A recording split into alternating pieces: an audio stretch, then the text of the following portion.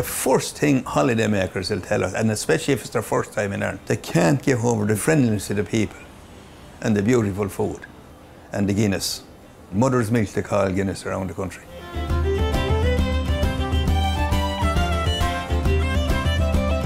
The things that make an Irish pub stand out from other pubs is that when you arrive, you are instantly greeted by people. You know, it's easy to sit down and you make conversation with whoever is around you. They'll make conversation with you.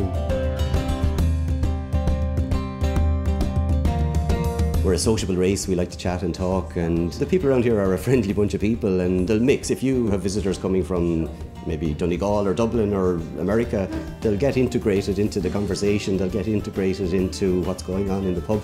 It's just a trait of the Irish, I think, that they don't want to leave anybody out.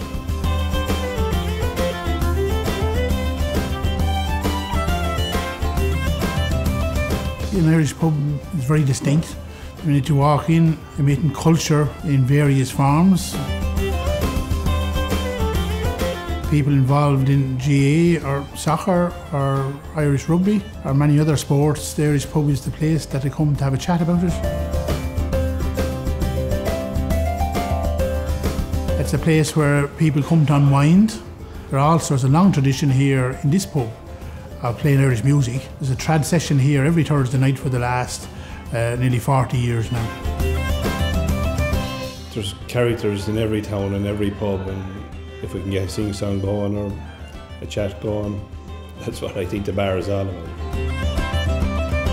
To me, the crack is the impromptuness of people when they're gathered together.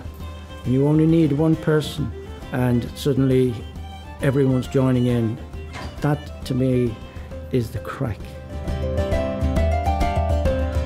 You can get an atmosphere going very, very easily. The people, the community, the visitors to the community, everything is kind of working really well because the visitors love the fact that the place is so beautiful here, and they're always willing to say that, to tell the locals.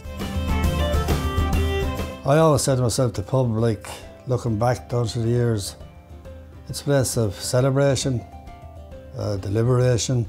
People will always come to the pub.